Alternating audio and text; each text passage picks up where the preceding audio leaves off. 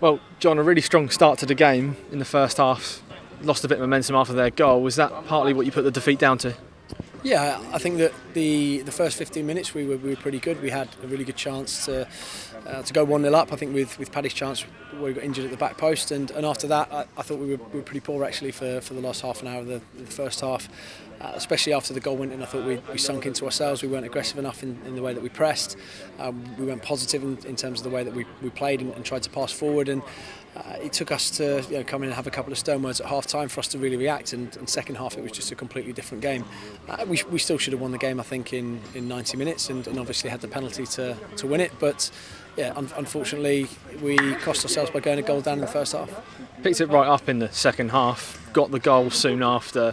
You said about the stern words there. What was your message to the players in the dressing room? Just to be more aggressive. If we're going to go wrong, make sure we go wrong being aggressive. No problem with anything that we do, as long as we're front-footed. I didn't think we pressed properly. I think we were 5 yards off some of the Peterborough players, and when we did win the ball back, I thought we were pretty safe with the way that we passed the ball, and it was just completely different. Just a change in attitude and a couple of tactical tweaks that we made at half-time. But I thought overall just a change in attitude and the way that we wanted to get on the front foot and make it really difficult for Peterborough. We just let them off in the first half. They went down to 10 men in the second half, didn't manage to get that winning goal. So what else do you think there is maybe to improve on?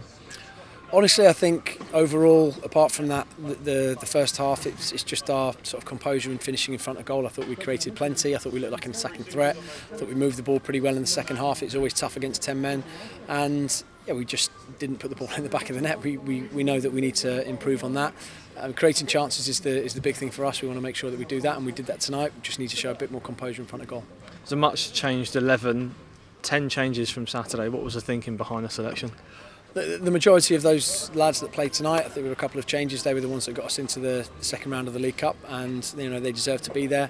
I think overall the lads that haven't started the majority of the league games have been really good and really consistent, and they showed a lot of promise. And I thought that we put a strong enough side out to win the game, and there were a few really good performances in there that certainly have sort of affected team selection going forward. So I think it was really good for a number of things to get them another game. 90 minutes in the tank for quite a few players. The competitive nature you can't beat. And yeah, a really good opportunity for them to put the side in or put the club in the third round. And yeah, unfortunately we didn't get there. On to Saturday. What can you take from tonight's game? There's plenty. We'll have to sort of pick the bones out of it in terms of our own performances. I think in terms of the side that Peterborough played and their performance, I don't think there's a huge amount that we'll see that is consistent with the weekend, because I think they will probably make 11 changes come Saturday and possibly play a different shape as well.